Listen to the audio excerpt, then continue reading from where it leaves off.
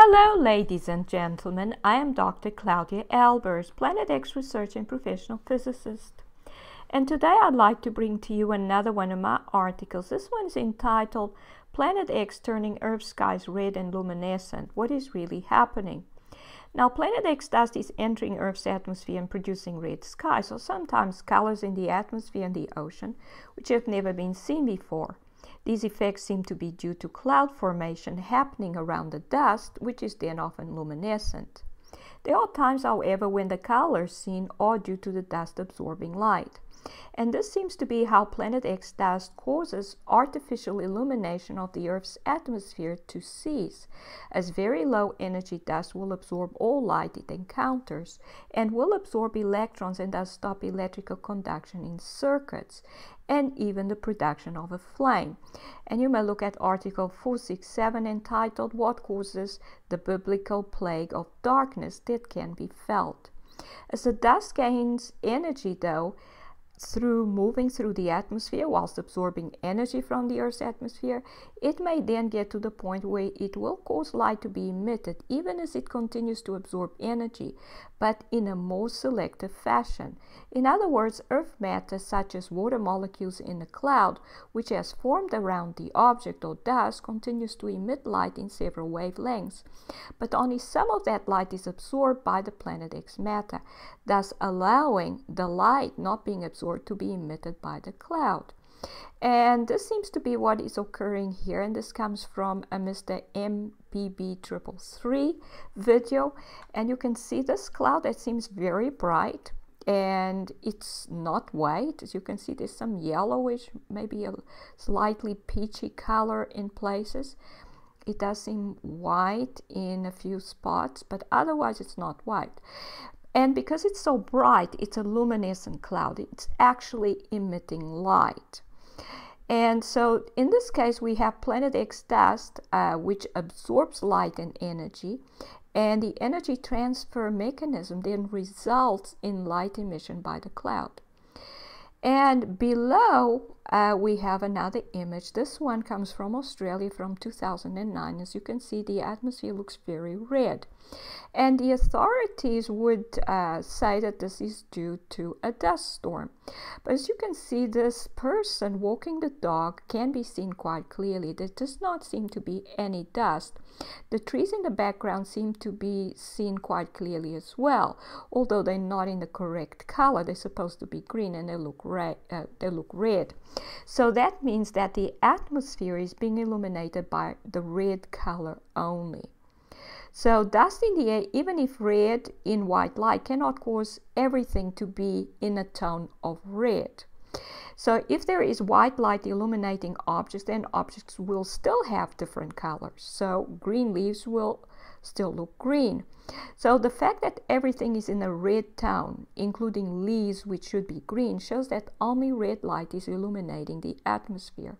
For more details on this, you may look at article 448.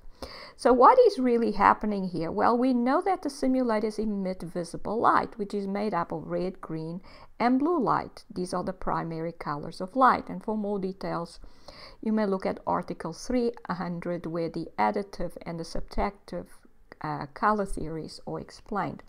It does seem that the green and blue parts of the light emitted by the simulators have been absorbed by the Planet X dust.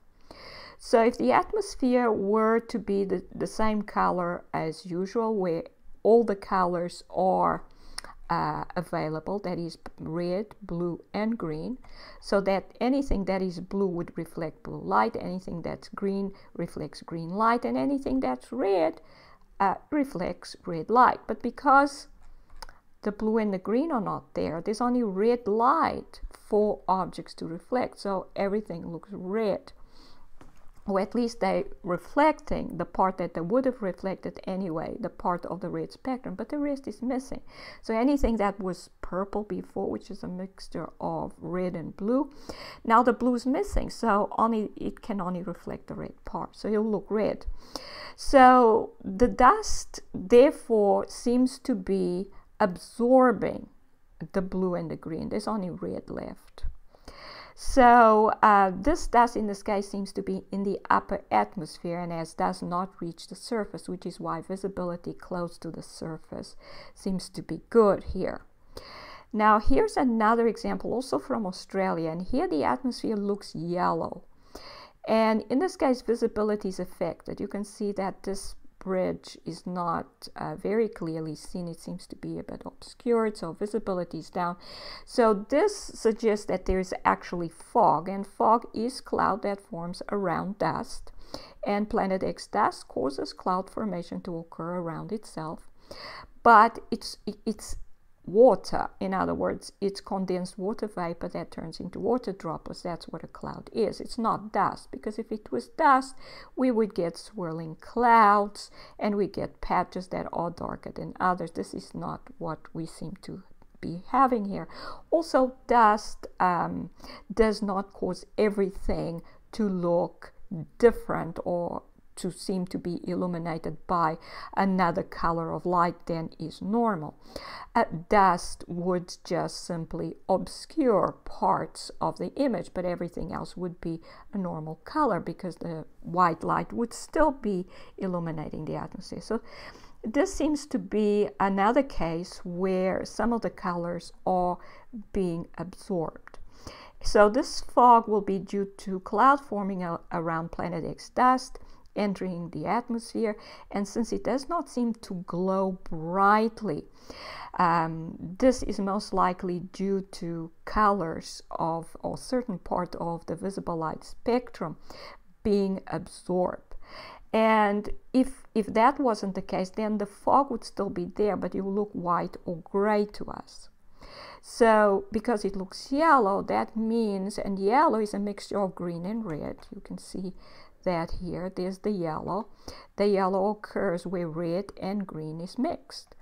So that means that there is red and green in the color that we see here. So the color being absorbed most here is blue. That's the part that is missing then. It's blue, and there's some red and green. But because it looks orangey, in other words, there's more red than green, then some of the green is being absorbed as well. And it's just the red that's least absorbed. And that's why it looks orange.